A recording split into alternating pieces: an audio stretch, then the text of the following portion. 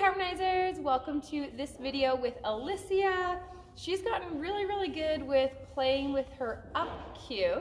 So we are just starting to play around with it a little bit and add in some super cool fun tricks that we hope by the time we get to the makeover for a freestyle will be some pretty neat stuff. But it all starts with just playing around. So we're going to take a look at little Miss Elysia and playing with the up cue.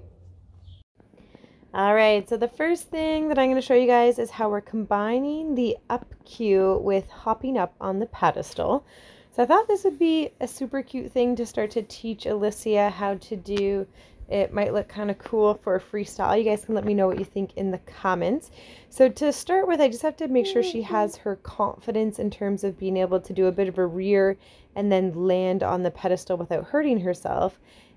Very nice job. That was actually a really good one there. She did that super duper well. So it takes a little bit of practice, a little bit of her figuring out what she's supposed to do. And then I wanted to make sure she could still understand how to also put 4 feet up onto the pedestal. You have to kind of make sure that they don't get too one-trick pony type of thing with an object. Want to make sure she understands she can do different things. So she kind of stumbled off the block there and didn't get it quite right. So we're gonna see if we can do a little pop up and onto the pedestal again, and then we'll try 4 feet on the pedestal after. So anytime she kind of does something like that where she's trying, you notice she didn't get a cookie for how she did that the first time. She's gonna get a cookie for doing 4 feet on the pedestal, but because she didn't do quite a nice up onto the pedestal, she's not in trouble or anything like that, just doesn't earn the cookie. So I want her to think that she has to put in a little bit more effort.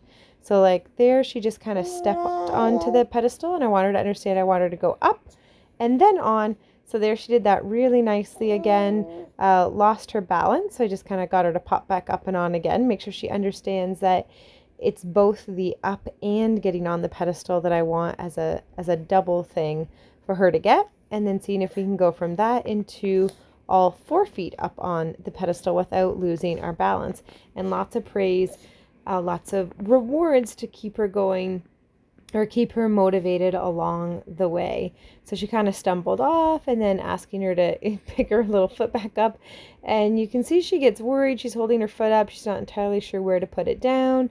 And so it's so important during this time that I just try to be clear in my communication of what I'm asking her to do, but that I don't get upset at her for it. So the reason why I didn't let her just walk off there was just because I wanted her to ideally put weight down on that other foot, but she didn't have quite the confidence to do that. But that's all right. We'll get a chance to play and practice that again.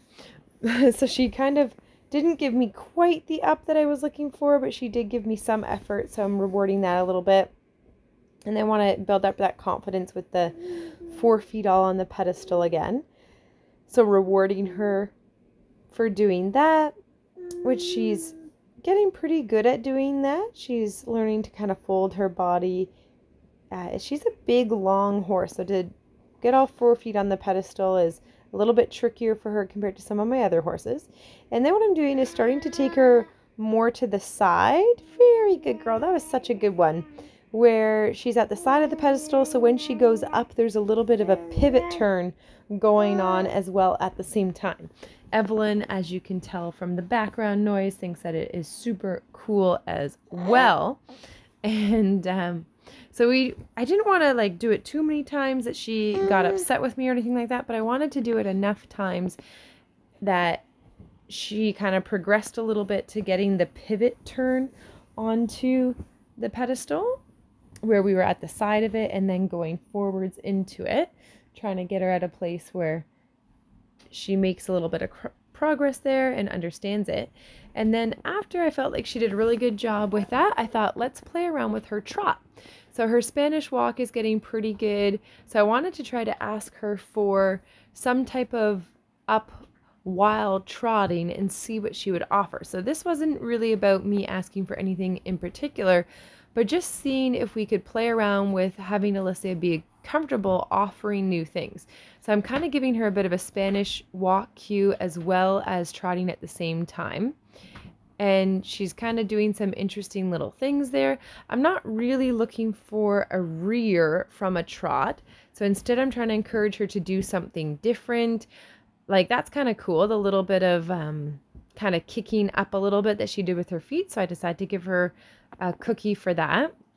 And so this is kind of where you get to start to have lots of really cool fun with your horse, where you teach some foundational skills and you teach your horse that they can learn and that they can try different things and they can feel comfortable trying. And then this is just all about exploring, you know, what is Elysia going to offer me, asking for these things at the same time. What kind of cool thing might she offer? And then that is something that I can shape and mold in the future as we go on. So I'm looking for something a little bit more effort in the up part of the cue, because she's mostly just kind of trotting there. We're seeing a little bit of lift every so often here and there, but not quite what she gave me before. So I decided to just kind of slow her down and just remind her Spanish walk and just kind of remind her about that lift piece. And I want to be careful that I'm not just getting stomping with the one foot, but instead I want her to be able to lift both her legs. That's a little bit better there. Ideally, we would get at least a couple of them in a row, and she's mostly doing the leg that's closest to me there. So I'm just kind of ignoring that for a second and want to wait for something that's got both legs a little bit more deliberately involved. There's a couple, back to the other one. So I decided to reward her for that because we got 3 leg lifts in the row, alternating legs where she was lifting up. Evelyn's giving her 2 cents in the background there. And so then I kind of reminded her, all right, so we're working with leg lifting here. So then we try a little bit of trotting again. And I say, could you try doing something for me? And she did some type of little skippy type thing. So I decided to reward her for that. Again, I'm not looking for anything in particular, just looking for something that involves some trotting with a little bit of lifting, whether that's kind of cute there too, a little bit of skippy. That's kind of cute.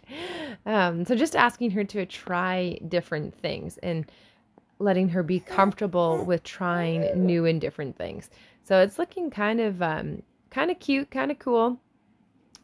And you never really know what a horse is going to be really good at offering. Some horses are really good at offering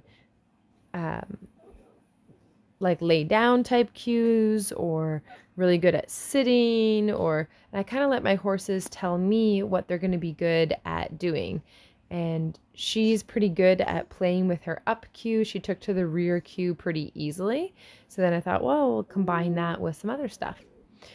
So before I kind of totally wrap that up, I just wanted to do a little bit of ground tie back up by tail, make sure she understands that it's not always about the up, and just doing a couple other little things there to make sure she knows not always rear, not always up. But otherwise, we are playing around. Would love to hear what you guys think, if those moves are going to be cool enough for a freestyle.